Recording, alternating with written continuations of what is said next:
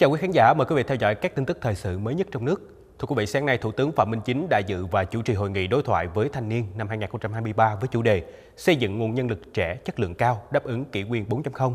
Hội nghị được tổ chức trực tuyến tại trụ sở chính phủ kết nối với các điểm cầu, trụ sở Trung ương Đoàn và Ủy ban Nhân dân 63 tỉnh, thành phố trực thuộc Trung ương. Dự hội nghị có lãnh đạo các bộ, cơ quan ngang bộ, cơ quan thuộc chính phủ và các cơ quan liên quan ở Trung ương, đại diện lãnh đạo Ủy ban Trung ương Mặt trận Tổ quốc Việt Nam, một số ban của Đảng, Ủy ban của Quốc hội, các tổ chức chính trị xã hội, lãnh đạo các tỉnh, thành phố và đông đảo thanh niên toàn quốc. Trước khi đối thoại, Thủ tướng Phạm Minh Chính đã trao phần thưởng của Thủ tướng tặng 10 gương mặt trẻ Việt Nam tiêu biểu năm 2022 và 10 gương mặt trẻ Việt Nam triển vọng năm 2022.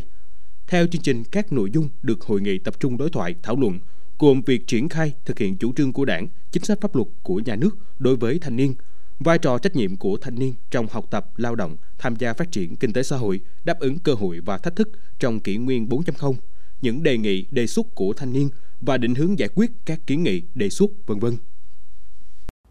Như đã thông tin chiều qua, Liên Bộ Tài chính Công Thương đã điều chỉnh giá bán lẻ xăng dầu theo chu kỳ. Theo các chuyên gia, giá xăng dầu giảm có tác động tích cực đến nền kinh tế. Cụ thể, từ 15 giờ chiều qua, xăng E5 RON92 và RON95 đã giảm 780 đồng một lít. Giá dầu cũng được điều chỉnh giảm mức giảm mạnh hơn giá xăng ở mức 1.200 đồng một lít. Với người dân, giá xăng dầu giảm giúp tiết giảm chi phí thiết yếu trong việc đi lại. Với doanh nghiệp kinh doanh vận tải sẽ giúp họ có thêm nguồn lực để phục vụ khách hàng được tốt hơn. Theo các chuyên gia, giá xăng giảm 780 đồng một lít trong kỳ điều chỉnh lần này ước tính giảm 4%, đã tác động tích cực đến chi phí sản xuất. Theo tính toán, tổng chi phí xăng dầu chiếm trong tổng chi phí của nền kinh tế khoảng 3,52%.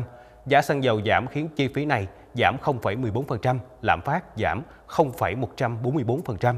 Các ý kiến cũng cho rằng nếu giá xăng dầu giữ nguyên đà giảm này trong kỳ điều hành tiếp theo sẽ có tác động tích cực trong ngắn hạn.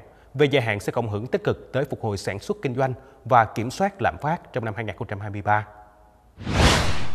Từ 0 giờ sáng nay, chính thức miễn đăng kiểm lần đầu với ô tô mới và giãn chu kỳ kiểm định một số loại xe cơ giới. Theo đó, Bộ Giao thông Vận tải chính thức ban hành thông tư sửa đổi, bổ sung thông tư 16/2021 quy định về kiểm định an toàn kỹ thuật và bảo vệ môi trường phương tiện giao thông cơ giới đường bộ. Thông tư sửa đổi có hiệu lực từ 0 giờ ngày 22 tháng 3 năm 2023 với sửa đổi 7 điều và 5 phụ lục trên 18 điều và 19 phụ lục của thông tư cũ. Trong đó có 2 nội dung đáng chú ý. Đó là miễn kiểm định lần đầu đối với xe cơ giới chưa qua sử dụng. Điều kiện của phương tiện để được áp dụng quy định này là có năm sản xuất đến năm nộp hồ sơ đề nghị cấp giấy chứng nhận kiểm định dưới 2 năm, năm sản xuất cộng 1 năm và có đủ hồ sơ hợp lệ sẽ được cấp tem và giấy chứng nhận tại các trung tâm đăng kiểm mà không phải mang xe đến trình diện. Bên cạnh đó, thông tư mới cũng điều chỉnh một số nội dung nhằm giảm thiểu thủ tục, chi phí và thời gian cho người dân và doanh nghiệp. Thưa quý vị, nhân ngày Quốc tế Hạnh phúc 20 tháng 3, báo cáo Hạnh phúc Thế giới năm 2023 đã được công bố, đánh dấu tròn một thập kỷ Liên Hợp Quốc thực hiện sáng kiến thúc đẩy hạnh phúc quốc gia.